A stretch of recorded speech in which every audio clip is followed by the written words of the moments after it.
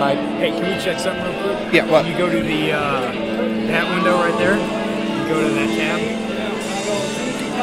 and then go to.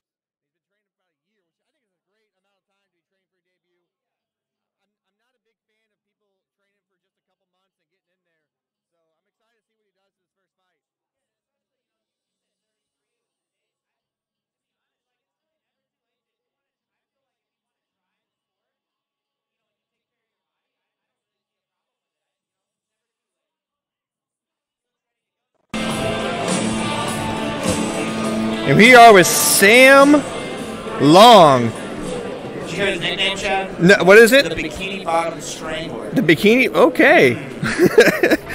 He's out of Glory MMA. So out of James Krause Gym. So, yeah.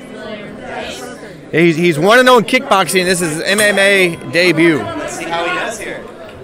Starting off very slow, controlling the pace. Yeah, that's not common for an amateur fight. Usually people with their first fight, they come out a lot of nervous energy. I don't see that right now. Both look very relaxed in there.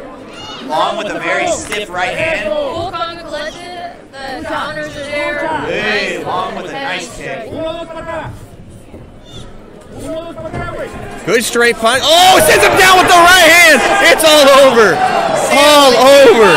Strangler, Long. Bikini Bottom Strangler. I think they're going to need to change his name I don't know very well. to the Striker, the Bikini Bottom Striker. Wow. Beautiful striking.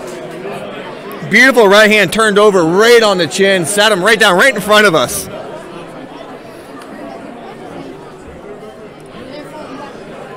Sam moving to 2-0 now. So 1-0 in kickboxing, 1-0 in MMA.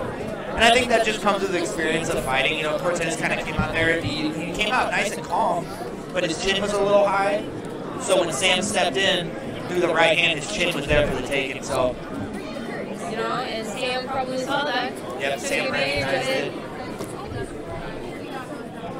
Especially coming from a gym like Glory MMA, you know, you have so many pros down there, so many high-level guys. So, you know, you're used to training with guys at that level. So you can see, you can see big openings like that.